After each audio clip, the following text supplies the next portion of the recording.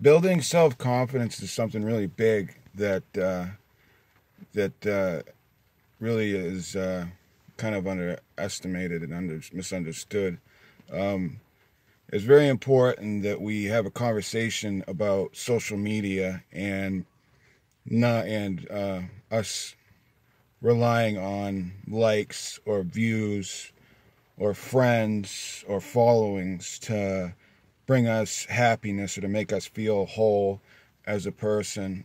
And um, it's very important too to realize that social media on the internet is designed the way it is to be very addictive and to have us addicted to checking out our likes and views on Facebook or other social media platforms. And when we start feeling down because of the not getting enough likes on pictures or on things that we do, that's when it's pretty obvious that there's a big problem when it comes to when it comes to how we look at and view ourselves and other people on social media platforms.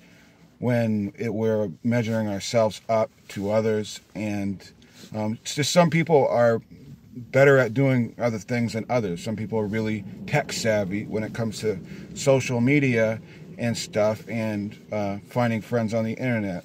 We need to remember that it's not, it's real, but at the same time, it's not completely real. We all have a lot of friends on Facebook and stuff that we've never met. And it's important not to fall in the cracks or take things that happen or that are said after you do when you put some pictures up or even a video, not to let what other people say bring you down, or don't let your and not relying on other people in life to make us happy, right? To feel whole ourselves, we need to concentrate on ourselves, mainly building ourselves up in life and not relying on what other people think. Because so much of the time, it's people that say, the bullies out there that say bad things and stuff, are way beneath you to begin with, and a lot of other things. Because to be a bully is really small-minded, especially when you become an adult, and if you're acting like a bully still. It's really important that we keep having the conversation about social media and Facebook and Instagram, and remembering that everyone's beautiful, and to stop measuring ourselves up to other people and relying on what other people think, likes, and views to bring us joy and happiness in life. Because if we do that, it's never going to happen. The majority of people, don't get tons of views and likes. And main thing is that it's so important not to look at yourself on social media as not being good enough when you don't get enough views, because it's not it's not true.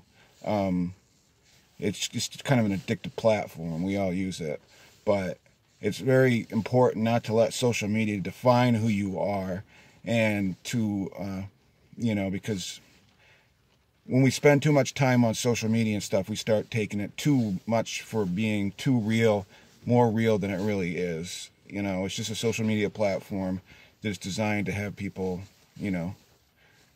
talking about topics and, socializing and stuff. But a lot of people on there, we really don't know each other. Everyone doesn't really know each other. There's always going to be bullies out there. There's always going to be someone out there bringing other people down. And it's just so important to ignore those people in life and to not rely so much on social media likes and comments to bring us joy and happiness in life, because joy and happiness comes from within and how we feel and think about ourselves. And don't let the bullies bring you down in life. Stay on your own track, your own destination, and you'll find your happiness in life. As long as you don't learn to not rely on relationships and social media likes, comments to bring you happiness and joy in life, you will find your joy. Just don't rely on social media, and don't rely on relationships to bring you your happiness in life. Just rely on yourself. Never rely on anything other than yourself, and you'll find your joy and happiness in life. Hope everyone has a great day. Please subscribe. Bye.